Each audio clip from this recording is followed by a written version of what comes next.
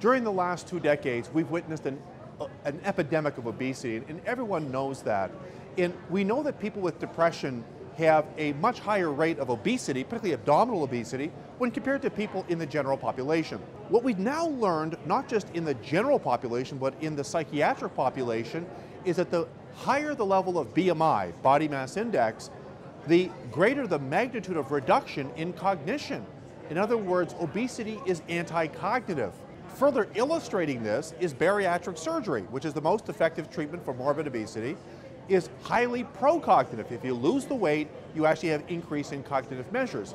And now what we've learned, based on some very rigorous science, is that obesity changes not just the size of the brain, gray and white matter volume, making it smaller, but the functional interconnectivity of the brain is abnormal, what we call the functional coherence.